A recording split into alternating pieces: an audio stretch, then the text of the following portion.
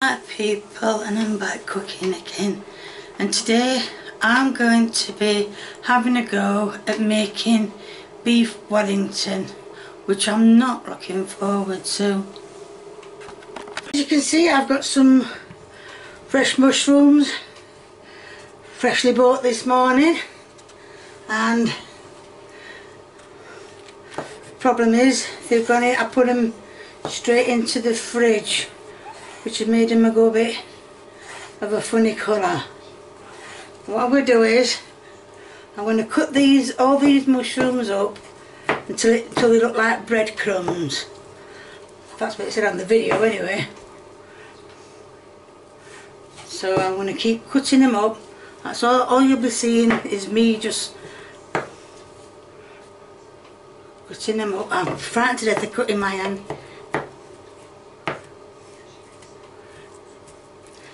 So all I'm going to do is just cut them up, and I'll show you once I've cut them all up. As you can see, they are cut up like breadcrumbs. Can't cut them anymore. I know you're going to say, oh, there's a lot more mushrooms there. But yes, I will be cutting some more up and putting them in the pan. Right, as you can see, I've got the mushrooms cooking on a low heat. Yes, it is on. Can you see the heat? Can you see the ring? Well, you can't, but it's because it's on low heat. And it says to add a bit of garlic. Now, a lot of you have said, you don't get brown garlic. You do if you've got lazy garlic. Now, that to me, it looks brown. Grey, no, not grey, brown. So it said to add a teaspoon of that. So that's... not too much. Teaspoon of garlic. Well, actually it says very, oh, can't see it. It says very lazy, and it shows a picture of a garlic and chopped up, chopped, and it says chopped. So I'm going to mix this round on a low heat. I have put some oil in it, so hopefully. Some of these aren't chopped up properly, but they are. And you can probably see in the rest of the camera shot, come here, come here, come here, come here, come here, the beef. Now if you're wondering why it looks like that, thinking, well, hold on, that looks like it's been cooked. Yes, it has been cooked, because I don't like my stuff on my plate going moo or whatever. I don't like my food saying, are you alright? So I have cooked it in oil and in some seasoning. It's salt. Well, if you want to know what the seasoning, I just use salt and pepper, which I need to put in that as well. So yes, I'm going to put some salt and pepper in it. I will be using this small dish. I seem to buy a new dish every week and make something, but yes, I will be making a small one in this small dish. It looks big on camera, but believe me, it's small. But yes, I will be putting it in there when the mushrooms have come together.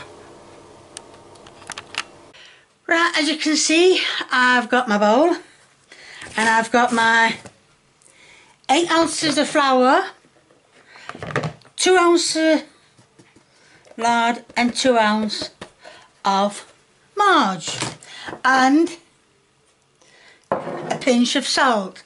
So I am going to rub this into breadcrumbs, because it does say to add 3 tablespoons of water. But I think that's going to need a lot more than that. But we'll try it with 3 tablespoons of water first. Let's get this. So getting this done. I've been told to use both hands, but when one of your hands is hurting, you want to use one of them. Luckily, they're both hurting today, so I can use them both. So Nearly there.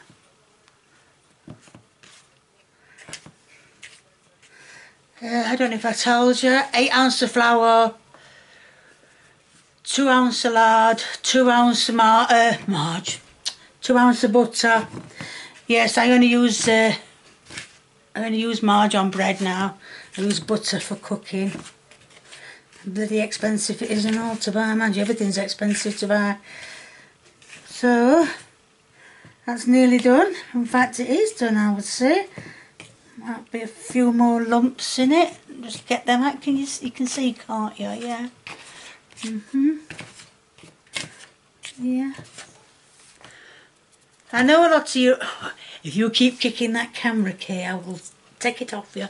And I know a lot of you will have noticed I've got a different apron on. You can't even see what it says.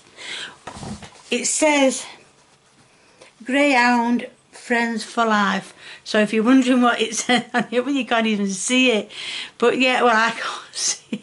My eyes are shocking. So yes, so if you will have noticed, I've not got that horrible gorky one on. I gave it away. I've got my water. I'm not going to add it all in because I don't want it all to... That's another bit. Oh dear. I don't think this is going far, is it? Can you see? Yeah, you can see, can't you? It's not put the last bit in, last teaspoon in, last tablespoon in, and mix it round. Oh dear, it's not coming together, is it? Like I said, I know it needed a lot more than 3 tablespoons, so I'm going to get some more. I'm going to fill it up again, a little dish for water, and put that in bit by bit.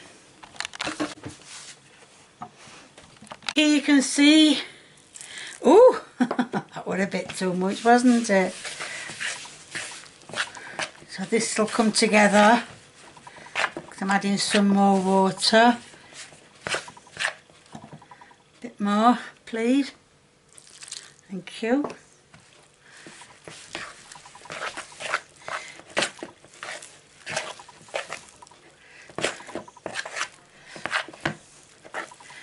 Now I know I'm going to have to get my hands in there, but first I want my surface floured.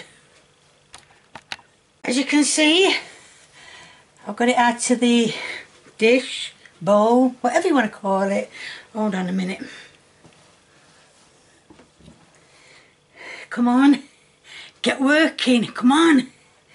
Get on that pastry and get moving. That's it. Oh dear. I think I need a bit more flour.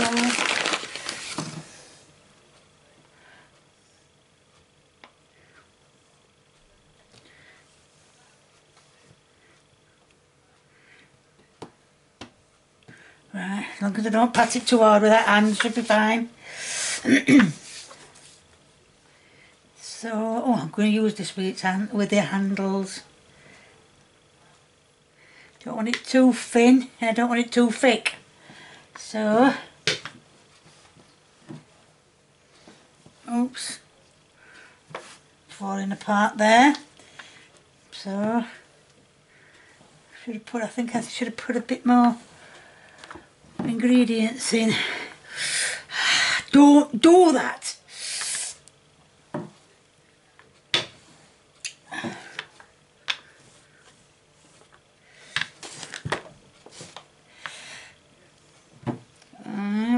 If you wonder what's catching on table, it's my phone in my pocket.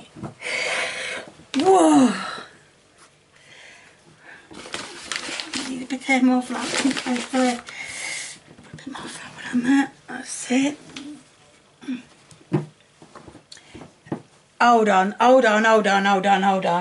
Let me take my phone out of my pocket. This is going to end up broken. Put it in that. Down there. That's it.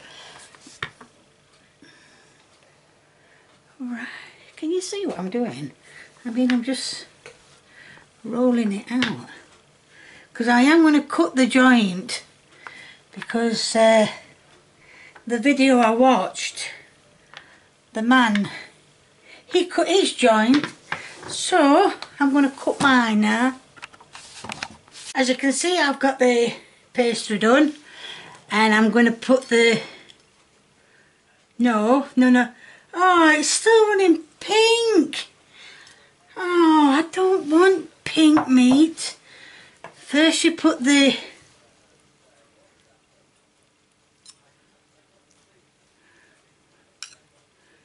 mushrooms in the middle. The man who I watched do this, he used, to bind his, he used whiskey. And I don't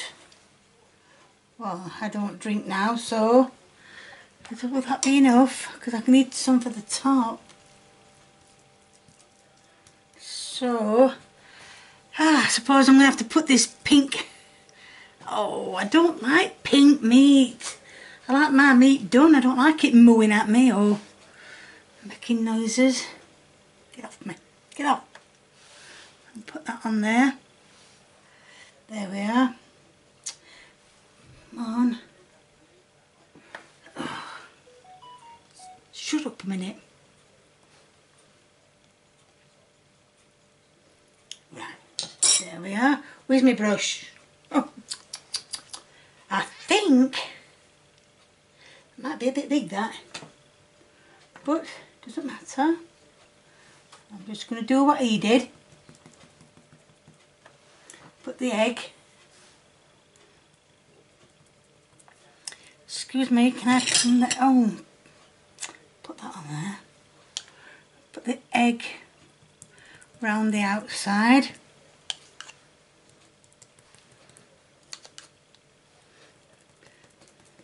I'm not going to go all the way to the edge with this one, because I think the joint's a bit too small, but it doesn't really matter. The biggest piece of beef I could get. There we are, a beef Wellington. Bit of egg on it to make it cook, and it does say to put it in for 15 minutes, but the thing is my meat's still pink and I don't like pink meat, so what I'm going to do is put it in a little longer. I don't know, he says 15 to 20 minutes. I think mine might want to go in 25-30 minutes. Put a little hole in it, and these were a lot thicker than, a lot bigger than mine. He put little patterns on his. Right, anyway, so that's going in the oven. Like I said, he said 20 to 25 minutes. He didn't. He said 15 to 20 minutes. Mine, I will check it on 20 minutes, but I'm not going to enjoy the meat because I don't like pink meat. I've said it before. I hate pink meat. It's got to be cooked or a bit cremated. That is the end product. Here is the taste test. And here's the taste test then.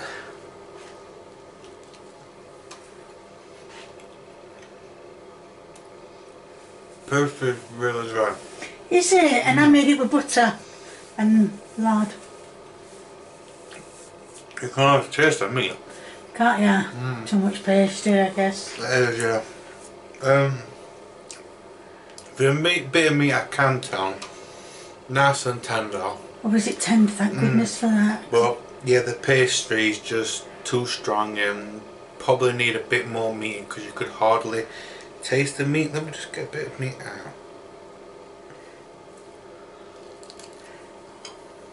out. Nice and tender though. Normally dry beef. Actually, strangely enough, it's not actually that dry. Very very good. Thumbs up.